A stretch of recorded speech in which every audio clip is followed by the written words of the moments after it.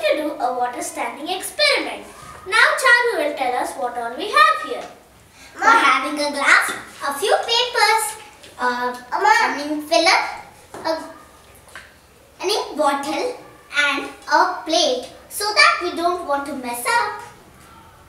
Now I'm taking the ink filler and putting some ink inside the glass so that the water will be visible for you.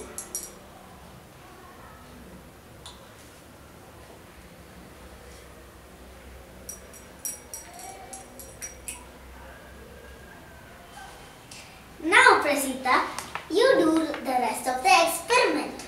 Now I'm going to take this piece of paper and put it over the glass. Now I will flip the glass over. Wow Prasita, are you doing magic or what? No, I am not doing magic. Air flows, this is because of air pressure. Air flows from a high pressure to a low pressure. Air pressure exists in all directions.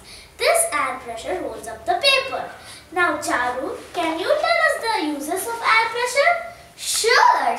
Air pressure is used in air pumps to pump our cycle tires and footballs. It is also used in hand pumps to get underground water to drink. The difference in air pressure causes cyclones